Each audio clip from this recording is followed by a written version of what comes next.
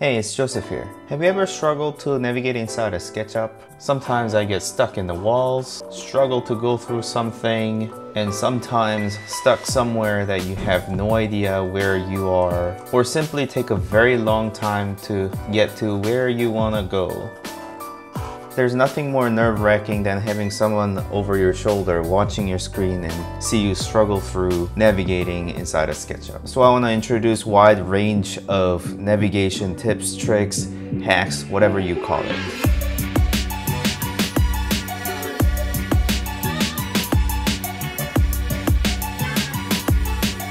So tip number 1, get a mouse.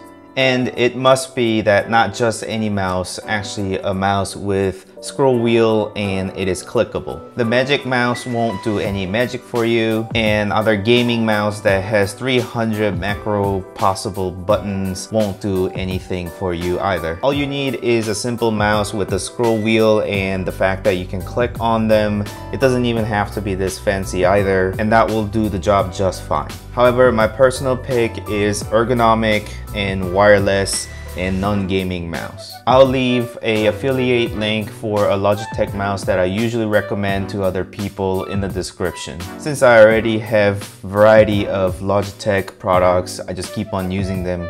Sponsorship, Logitech, maybe? Sometimes it's kind of annoying seeing a person fumbling around the trackpad trying to zoom in and orbit. And because mouse is almost crucial for many other software other than SketchUp, so it kind of makes sense if you're trying to do this professionally or if you invest a lot of time in using those softwares. Trying to learn SketchUp without a mouse is almost like trying to learn drums without drumsticks, or trying to learn how to cook without a proper knife, and learning how to, you get the point. So get a mouse with a scroll wheel that is clickable and thank me later. So tip number 2, point and zoom. SketchUp understands where you're trying to zoom in and out from. So depending on where the cursor is inside of SketchUp, it will zoom in and out differently. Especially your object is very far, you must point to the object to zoom in quicker. Otherwise, if you're pointing at somewhere outside, you'll be zooming into somewhere else. So make sure you point at the object and start zooming in. Tip number 3, use the keyboard. Navigation inside of SketchUp is two-handed business. If somebody is using SketchUp and actually have their left hand stuck in their pocket, it's basically very easy giveaway they're not really proficient with SketchUp. The most basic navigation feature of SketchUp is probably to scroll in and out to zoom and hold down the scroll wheel to orbit, as well as if you hold down Shift key whilst orbiting, you can pan around as well. This is a feature that will get you from a skipper level to a captain inside of SketchUp C. Tip number 4, modifier keys. This is related to the previous one. Modifier keys are Shift, Control, Alt keys, and Option and Command key if you're on a Mac side. Basically those function keys that you add in with other keys to execute different functions, like Control C for copy or Command C for copy, sort of thing. And in fact, if you're actually in the middle of orbiting, if you look at the bottom of the screen as I orbit, it will change to drag to orbit whilst I am orbiting, and then Shift to pan. So if I hold down Shift key, I'll be able to pan around, and then Control to suspend gravity. I can actually suspend gravity somehow, which is meaning that you can tilt. The good use case scenario for this function is to make your scene a bit more dynamic. Perhaps not for this building, but when you're doing a product shot or a furniture shot or interior scene where you want to make the scene a bit more dynamic, and you can tilt it and make the scene a bit more interesting. Tip number 5, use short keys. Look at your keyboard and hit Z or Z if you're across the pond. And as you do that, you'll activate zoom tool, and if you look on the bottom right hand corner, it will say field of view, and it is 35 degree. At this point, you can hold your left mouse button and move upwards to zoom in and down to zoom out.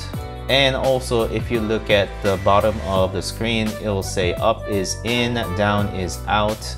and then Shift to change field of view. So if I hold down Shift key whilst in here, I can actually change the field of view. You can look at the bottom right hand corner of my screen. You'll see that my field of view is changing accordingly. As we started at 35, I can just type in 35 DEG, enter, and it'll snap back to where I started from. So if I jump back to one of the interior scene, you'll see that I have already set it up as field of view of 60 degrees. If I make it to 35 DEG, enter. So the view is gonna be quite tight with 35 degrees, so I can just change back to 60 degrees by typing 60 DEG, enter. So one trick here is to type in focal length if you know a little bit of photography. So in my case, I can just type in 50 mm for 50 millimeter, enter, and then it will just jump into standard focal length. Whereas if I type in 24 millimeter, which is kind of wide angle, you'll see the wide angle shot. And then if I type in 100 mil for telephoto, you'll see that everything's quite tight in there. So you can either type in DEG for degrees and millimeters for focal length of a lens. So in my case, I'm gonna go back to 60 degrees because that was the degree that I was using. 60 DEG, enter, and it will be the wide shot again. Tip number 6 is walk. You can activate walk mode by just clicking on this icon here, or you can go to camera and find walk right here. And I actually have assigned Shift C as the shortcut for it. Because W key is actually not assigned by default, you can assign W for walk function as well. Because I have W assigned as weld function of an extension as a camera walk, I just assign Shift C for walk function, and it just works fine for me. But if you find W more useful, you can assign that as well. So as soon as you activate that tool, you can just hold down your left mouse button and then move down to go backwards and up to go forwards. If you look at the bottom of the screen, you'll see click and drag to walk. Control is to run, so you can go a lot faster. And then Shift to move vertically or sideways, so you can just kind of change your position and the eye height. And then Alt to disable collision detection. So I cannot walk through objects normally. However, if I hold down Alt key, I'll be able to just go through objects and not bump into them. And then there are a couple more tricks inside a walk. So if you look at the bottom right hand corner, it will say 5 feet and 8 inches, and it tells me which eye height that I am currently positioned. So I can just go and type in 6 feet, then I'll be raised slightly upwards 10 feet, and then I'll go up even more. And if I type in something like 50 feet, then I'll just go shoot above the surface that I was initially positioned. If I activate the tool again, it will just flag and say it is 15 feet and 8 inches. And one useful thing here is that I can actually go negative figures as well. So if I type in negative 20 feet, enter, and I'll be shooting downwards. And if I activate the tool again, it will just tell me that I am 14 feet and 4 inches above. So at this point, I can just type in 5 feet again to drop down to floor. So there is that nifty trick if you need to go up and down in the same position. Although walking around with a mouse like this can be difficult at times, sometimes it's very useful to use this function, because if you were to scroll and zoom in like so, you'll see that your zooming is staggered, and the smooth motion of walking is much more helpful in understanding the space. Therefore, when you're doing a presentation, it's easier to understand the space, especially for people who's never seen the model before, to just use the walk function so that your transition is a lot smoother as opposed to a zoom, which is kind of stepping or jumping of an image. And also, if you try to orbit, you'll see that the cursor changes to an eye, and you should be able to just look around. So the way I use this tool is just to move forward, and then I can look around to see the position that I want to move forward to, and then I can just use that function again without changing the tool. So I can just navigate quickly around orbiting and panning around, and then Shift C to just go into walk mode and then look around and then move forward and then continue along the path that I initially wanted to go. So I do this all the time because presenting this way is very useful and easier to understand for someone who's seeing the model for the first time, and also it is useful when I'm trying to fine tweak the view and the scenes, which brings me to the next point.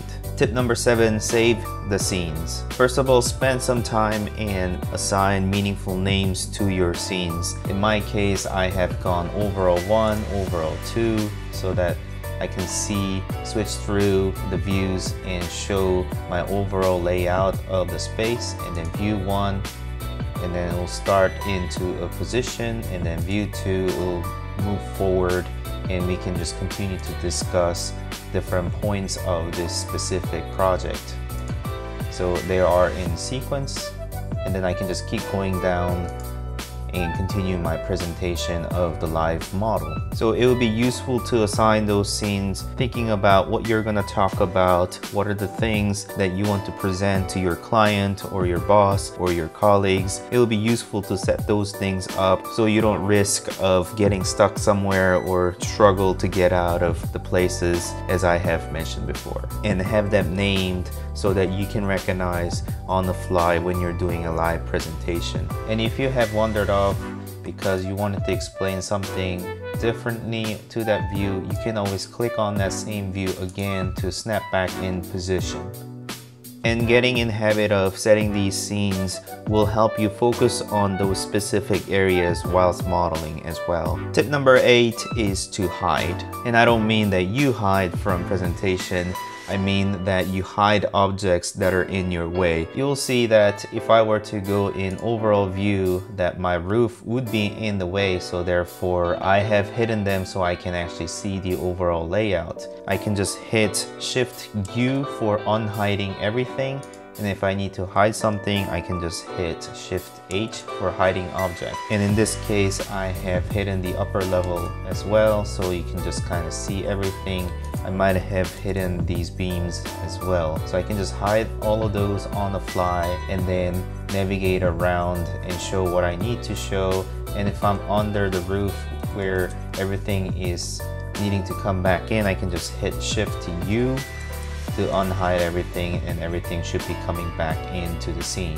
So these are actually custom shortcuts that I have assigned Shift H to hide everything and Shift U to unhide all. And if you're actually interested in a complete list of my shortcuts, I'm gonna leave accessible in my Patreon page for my supporters, so you can head that way, which I will have a link in the description for you to follow. Tip number 9, back edges. Back edges is something similar to X-ray views. So if you have used X-ray views before, you'll kind of understand what the back edges are. I personally don't find X-ray views so useful because back edges actually have shortcuts assigned by default, whereas X-ray doesn't. So I just learned to just use a shortcut for getting the same functionality. So if you actually hit K on your keyboard, you will be enabling back edge function. If I were to look here and then hit K, and you will start to see all the edges as dashes that are located behind the face. Normally you wouldn't see. This is useful especially if you're trying to put an object behind. So if I had a cube that I wanted to just snap into a position, and normally I cannot move this behind this column on that corner on the other side. However, if I enable K, and I should be able to find that edge and then snap right there, and then I can just turn that off immediately. So it is just useful to snap an object, but it kind of helps you not to navigate. And finally, tip number 10, 3D mouse. I decided to add this as a very last tip because I think this is sort of a last resort. First of all, it'll cost you, and it is not cheaper than any odd mouse. It is much more expensive than regular mouse.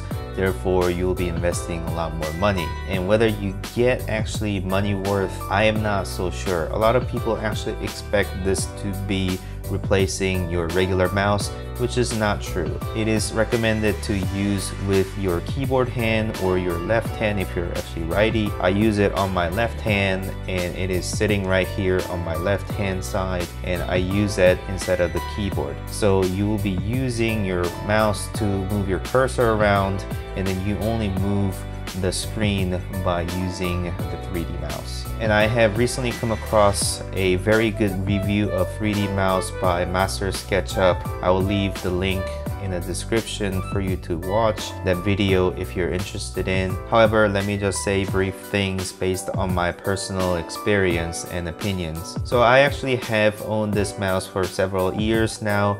I actually never found it so useful whilst modeling because my left hand has to remain on the keyboard to utilize all the shortcuts, and just moving that hand back and forth between the 3D mouse and the keyboard really wasn't working for me. And I can already move around SketchUp model at ease using all of these tips that I just mentioned to you, which are free. I don't really need additional help of 3D mouse. If you actually have come across this product for the first time, it will blow your mind because it allows you to freely swim around the product. And let me just demonstrate. So I can just move around model in many different ways so that my mouse remains constant, and I can probably even follow up these steps at ease.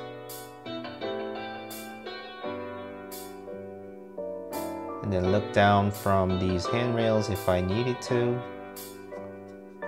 And also, as your model gets heavier and heavier, you'll notice that 3D mouse will kind of struggle. I think this model is actually borderline struggling and not struggling. So if you're actually working with very small model, maybe a product design or furniture, I've seen it very useful for those people.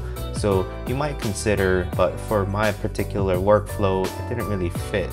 However, I have been promoting this for people who's using Enscape because 3D mouse works very well with Enscape, and there's nothing that is better for Enscape navigation than 3D mouse. And it is even better than using VR controls to move around. If you just have 3D mouse and VR headsets, I can just freely swim around my model without any problem. And I have much detailed review on that part for Enscape navigation on my other videos, so I'll leave the link in the description for that video as well. You guys can check it out. And I guess this does become the very last tip, or maybe just a bit of advice. Let's just put it as tip number 11, the last one. Sorry, I thought the last one was the last one. Anyways, it is to practice. I hope you can just take all of this, digest, and perhaps practice all of these. I know all of these tricks by heart, so I don't have to really guess what the shift does or the control does. It just comes out of me naturally. My muscle memory is all there. I'm just hitting those short keys without even second thinking. If I want to look around that way, my left hand is already hitting Shift C, and my right hand is already scrolling around and dragging around. So the muscle memory is going to be key. Do practice. Make sure you have all of this down so that you can just freely swim around without the assistance of anything else, and so that you seem very fluent with SketchUp navigation skills. So this video is slightly longer than I have anticipated. I noticed that when I was writing down the script, I kind of thought about it, and I was just writing down things that I have learned over many years. Now that I think about it, is actually more than a decade, so that's been a long time, SketchUp. Anyways, it is time to go. Please leave a comment if you have your own set of tricks up your sleeves, and if you have liked this content, please like and subscribe to the channel if you want to continue watching these type of videos. And as always, thank you so much for watching, and I'll see you next time. Bye.